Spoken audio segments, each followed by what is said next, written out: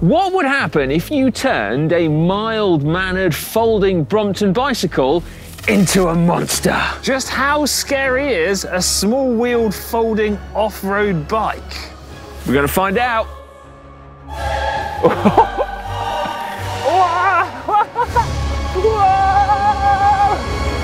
Oh, this is a low point in my life.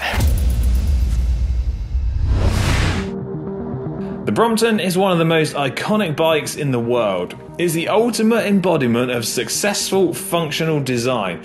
Over 1 million little folding bikes have been sold worldwide, and the design has remained true to the original for over 47 years. Plenty of new colours, a dabble or two in titanium, and an electric version too, but nothing too out of the ordinary. However, unbeknownst to us, there exists a murky world of modified Bromptons, and one of the leaders in that field is a company called Kinetics, who create everything you need in order to build this.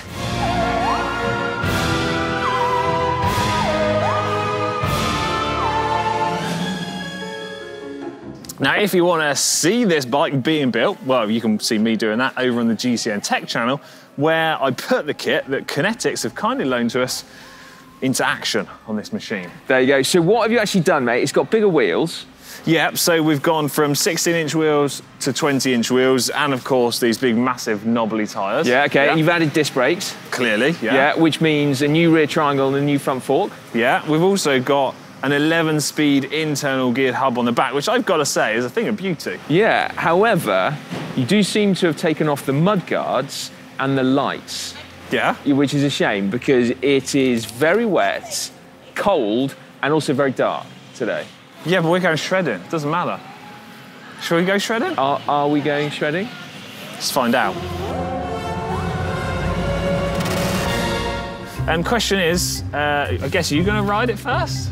Well, you built it, so I think you should have the honour of testing it out. Honestly, though, I'm fine. I think it's your bike. You should ride it first. No, honestly, mate, I insist you ride it first. You really deserve it. I've bought my own bike, though. This is all set up for me, ready to go.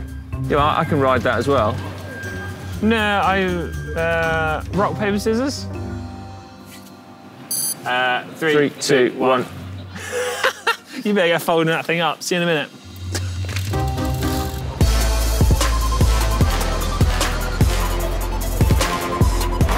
I guess the first question is, does it still feel like a Brompton even in its off-road setup? And yes, 100%, it's still got that unmistakable Brompton feel. If any of you have ever ridden one of these bikes, you'll know how direct and agile and slightly twitchy they are, and with the little wheels instantly responsive. One thing that I've always had a slight anxiety over, even if it's never actually been realised, is potholes on a 16-inch wheel. And now we've got these 20 inches. I feel like I've got a little bit more robustness. There's a bit of confidence. I can hit a pothole. I don't think you need to be worried about potholes consuming your entire bike anymore. No, I will eat them for breakfast now with these.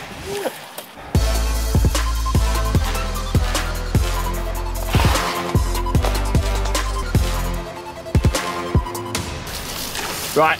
Okay. We better stop here.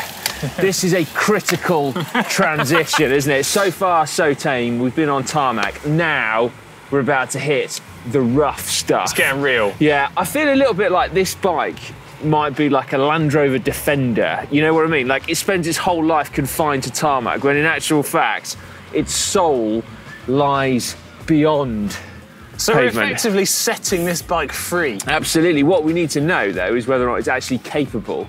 Is the bike that Alex has created capable of riding off-road? I don't really feel that we can say I've created it. It's literally just a kit that you can buy online.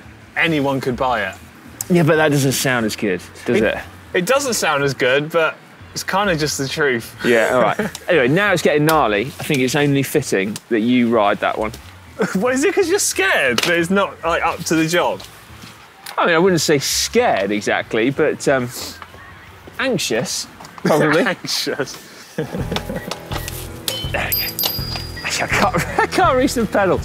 We're off. Lovely. it feels like the ideal place and terrain for this kind of bike. Mellow gravel. We've taken the Brompton, or the folding bike in general, and improved it. That's how great this is. Okay. But we are waxing lyrical about this, and the reality is you're working considerably harder than me now. Yeah, I feel like speed is not really this bike's friend. Can I propose a test? Yeah. Can we do a top speed test? Yeah? Because then we'll actually find out. Like, I reckon you could probably do 40k an hour on a gravel bike down here. How fast could you go on an MTB Brompton? Less than 40k an hour, I'm going to say. Then we'll know how slow that bike is. All right? All right. Alex's Wahoo. Yeah. You're going to have to hold it because we haven't put a Wahoo mount on there. We didn't think this through very well, did we? No. But whatever. All right. Unless... No, right, I off think you it's go. fine, yeah. So count you in? Beeps. Beep, beep, beep, beep, beep. Good luck, mate.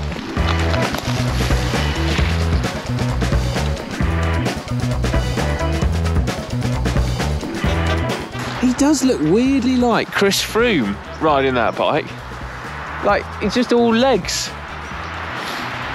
Or like a spider, maybe. How fast did you go? I got 34. 34. That was not safe. 34k an hour. Fair play, mate. You still got it in the legs. Yeah. You feel a little bit twitchy. A little bit twitchy would be the understatement. Did you run out of gears? No, I still had a gear left. So this has got potential for actual maximal speeds on smoother, better terrain. There you go. Won't expect All that. right. MTB Brompton, 34k an hour in the sprint test. Do you know what we need to do, mate? What? Mountain biking. To the trails.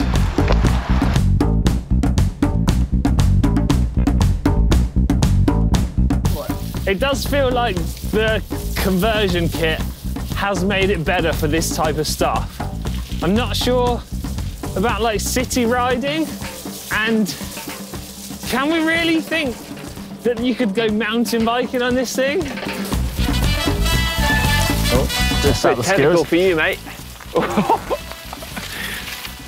Oh, do I look ridiculous? I think it's the fact that you're wearing lycra whilst riding a Brompton. It's just two worlds colliding.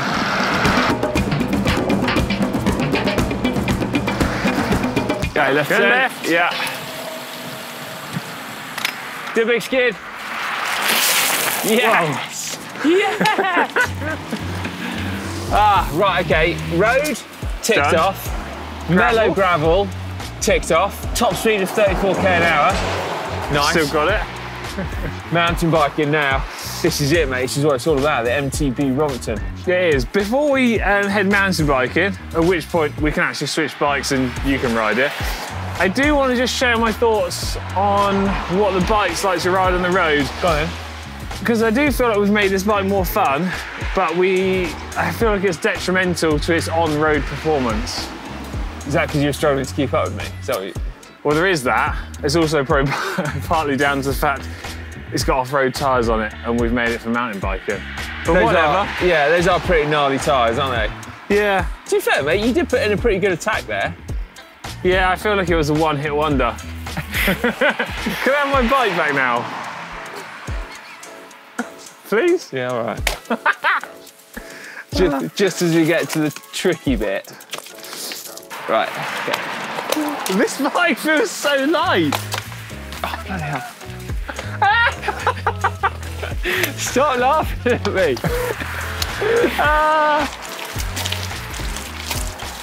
This feels like a rocket ship now.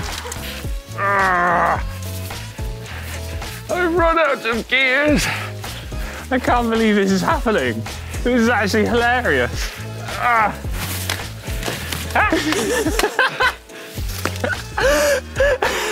I I'm embarrassed that you've gone further than me. On a Brompton, off-road. This is a low point in my life. That's not a very easy gear for mountain biking, is it? No, but I mean, if you can get up this, you can go most places. This is going to be tricky getting started. Yeah.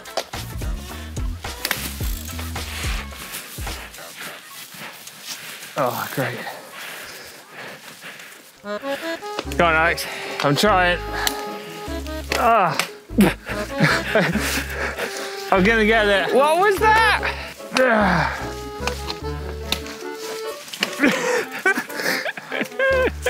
Third time lucky. I think to need more momentum.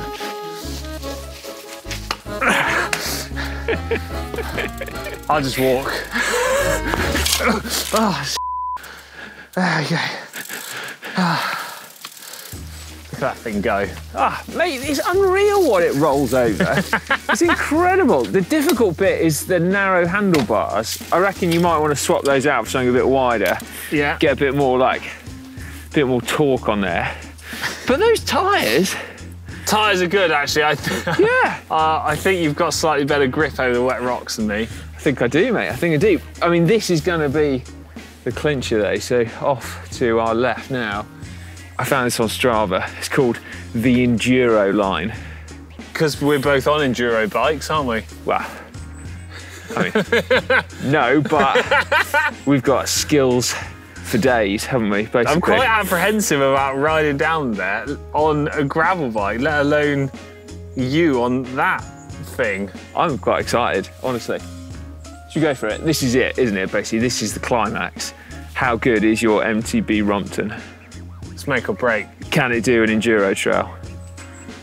You lead the way, I'll follow you down.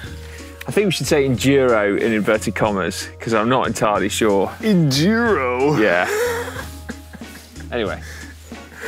Right, I might put my saddle down. Not too far. It's like a dropper post, isn't it? Okay.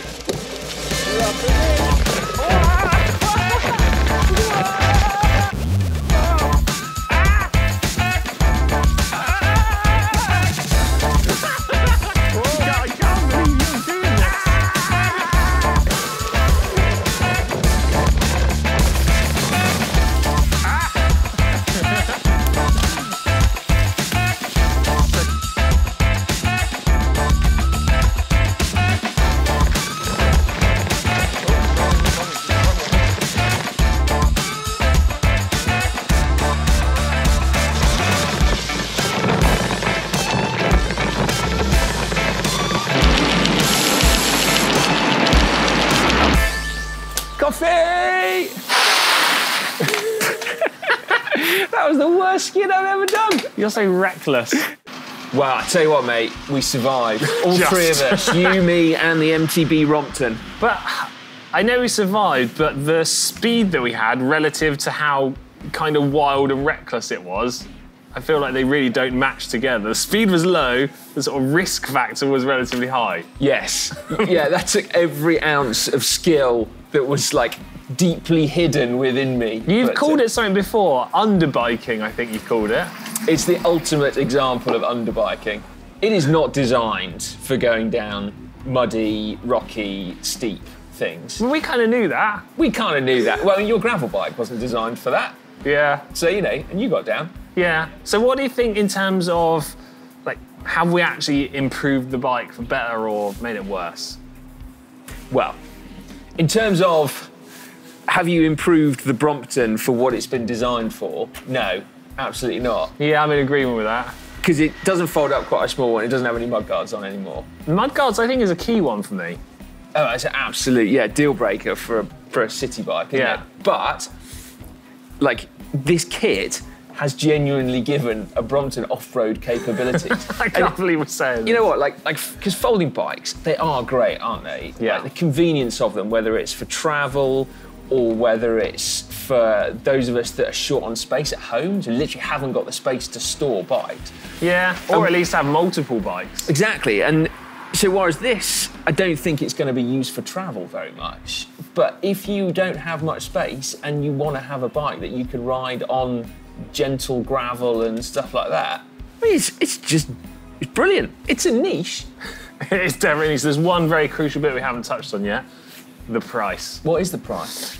So, let me keep a straight face. The upgrade kit, £1,400-ish, on top of buying a Brompton. That is quite steep. It is kind of steep, so you are looking at like a £3,000 bike.